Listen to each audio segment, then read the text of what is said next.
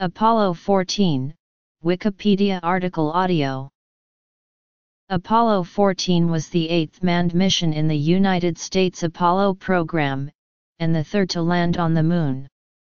It was the last of the H missions, targeted landings with 2-day stays on the Moon with 2 lunar EVAs, or moonwalks.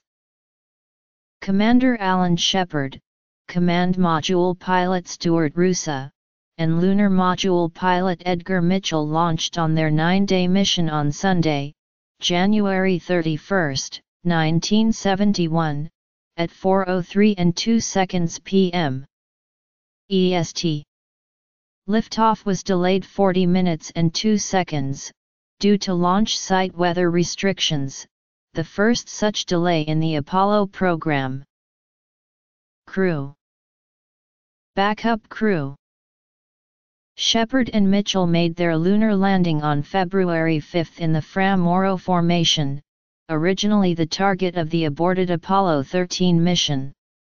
During the 2 lunar EVAs, 94.35 pounds of moon rocks were collected, and several scientific experiments were performed.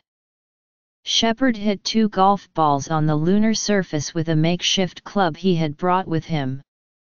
Shepard and Mitchell spent 33½ hours on the Moon, with almost 9½ hours of EVA. In the aftermath of Apollo 13, several modifications had been made to the service module electrical power system to prevent a repeat of that accident, including a redesign of the oxygen tanks and the addition of a third tank. The launch had been scheduled for October 1, 1970, and was delayed about 4 months. While Shepard and Mitchell were on the surface, Roosa remained in lunar orbit aboard the command/service module Kitty Hawk, performing scientific experiments and photographing the Moon, including the landing site of the future Apollo 16 mission. He took several hundred seeds on the mission, many of which were germinated on return, resulting in the so-called moon trees.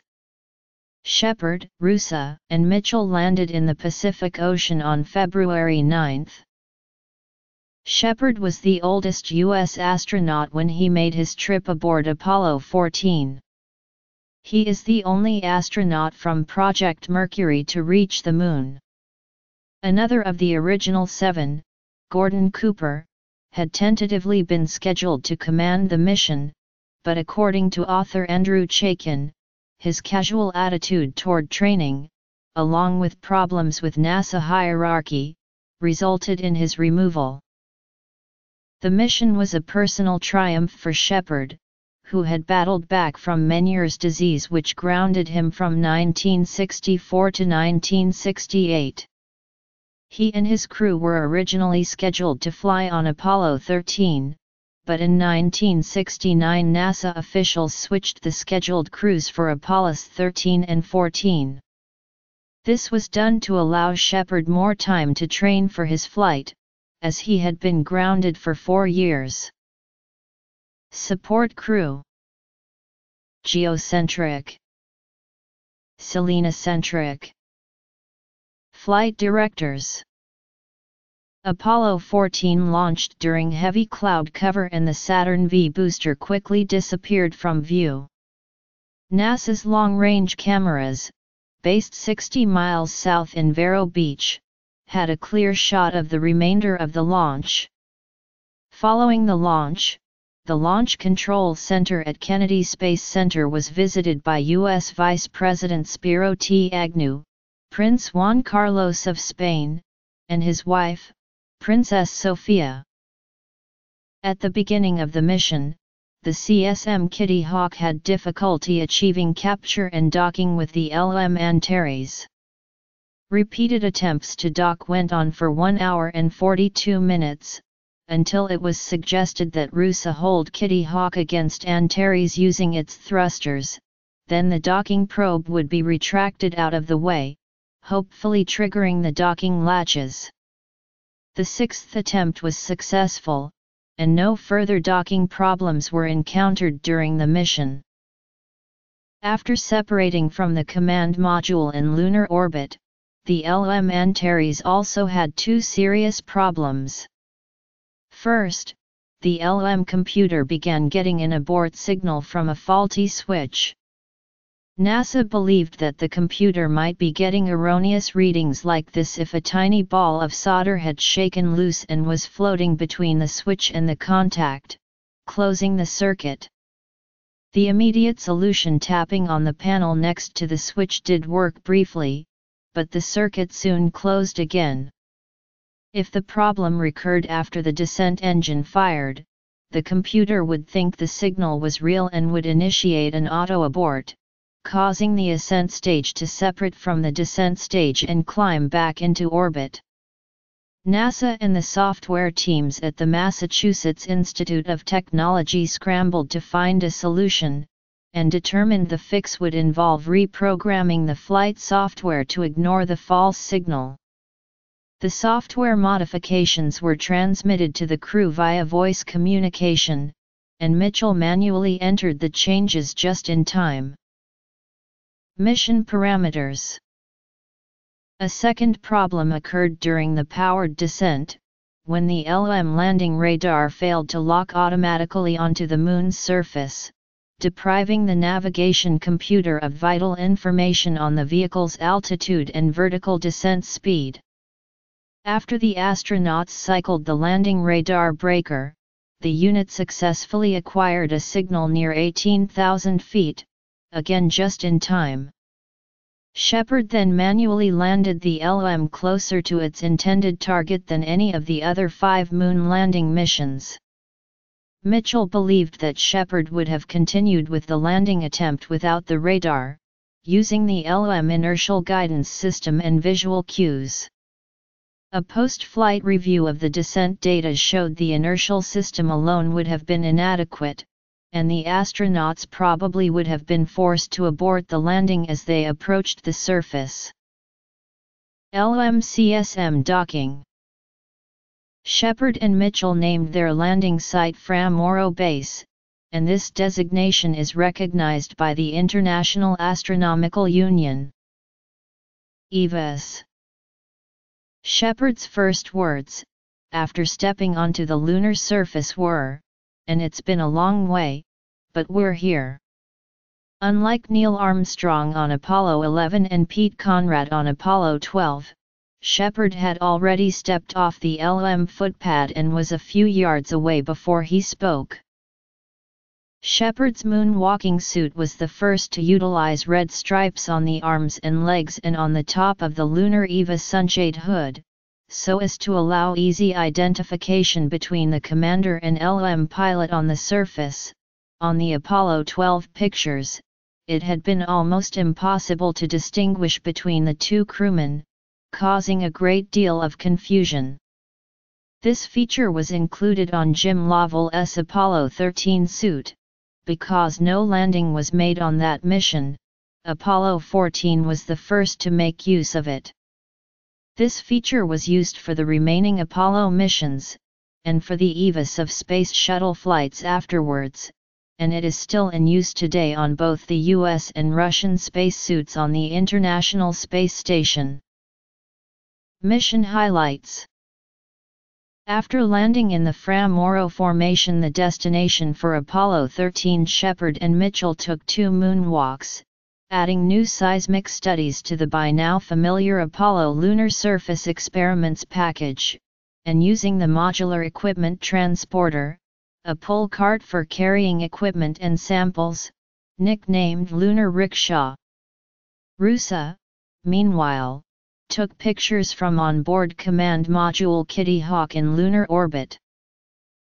The second moonwalk, or EVA, was intended to reach the rim of the 1,000-foot wide cone crater.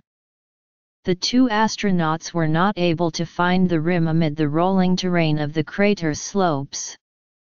They became physically exhausted from the attempt, and with their suits' oxygen supplies starting to run low, the effort was called off. Later analysis, using the pictures that they took, determined that they had come within an estimated 65 feet of the crater's rim. Images from the Lunar Reconnaissance Orbiter show the tracks of the astronauts and the MET come to within 30 m of the rim. Shepard and Mitchell deployed and activated various scientific instruments and experiments and collected almost 100 pounds of lunar samples for return to Earth. Other Apollo 14 achievements included the only use of MET, longest distance traversed by foot on the lunar surface, first use of shortened lunar orbit rendezvous techniques, and the first extensive orbital science period conducted during CSM solo operations. The astronauts also engaged in less serious activities on the Moon. Shepard brought along a 6-iron golf club head which he could attach to the handle of a lunar excavation tool, and 2 golf balls, and took several one-handed swings. He exuberantly exclaimed that the second ball went miles and miles and miles in the low lunar gravity, but later estimated the distance as 200 to 400 yards. Mitchell then threw a lunar scoop handle as if it were a javelin. On the way back to Earth, the crew conducted the first U.S. materials processing experiments in space. Launch and flight to lunar orbit. The command module Kitty Hawk splashed down in the South Pacific Ocean on February 9, 1971 at 21:05, approximately 760 nautical miles south of American Samoa. After recovery by the ship USS New Orleans, the crew was flown to Pago Pago International Airport in Tafuna for a reception before being flown on a C-141 cargo plane to Honolulu. The Apollo 14 astronauts were the last lunar explorers to be quarantined on their return from the Moon. Lunar descent. Roosa, who worked in forestry in his youth, took several hundred tree seeds on the flight. These were germinated after the return to Earth, and widely distributed around the world as commemorative moon trees. Mass: CSM 29,240 kilograms, LM 15,264 kg, perigee 183.2 km, apogee 188.9 km, orbital inclination 31.12 degree, orbital period 88.18 minutes. The oval insignia shows a gold NASA astronaut pin, given to U.S. astronauts upon completing their first space flight, traveling from the Earth to the Moon. A gold band around the edge includes the mission and astronaut names. The designer was Gene Bewley. The backup crew spoofed the patch with its own version, with revised artwork showing a Wile E. Coyote cartoon character depicted as gray-bearded, pot-bellied, and red-furred, still on the way to the Moon, while Roadrunner is already on the Moon, holding a U.S. flag and a flag labeled First Team. The flight name is replaced by Beep Beep and the backup crew's names are given. Several of these patches were hidden by the backup crew and found during the flight by the crew in notebooks and storage lockers in both the CSM Kitty Hawk and the LM Antares spacecraft, and one patch was even stored on the Met lunar hand cart. Perry Cellini, 108.2 km, Oppos Eline, 314.1 km, orbital inclination, degree, orbital period, 120 min, landing site, 3.64530 degrees south 17.47136 degrees west or 3 degree 38 feet 43.08 inches s 17 degrees 28 minutes 16.90 w. The Apollo 14 command module Kitty Hawk is on display at the Apollo/Saturn V Center building at the Kennedy Space Center after being on display at the United States Astronaut Hall of Fame near Titusville, Florida, for several years. Lunar surface operations.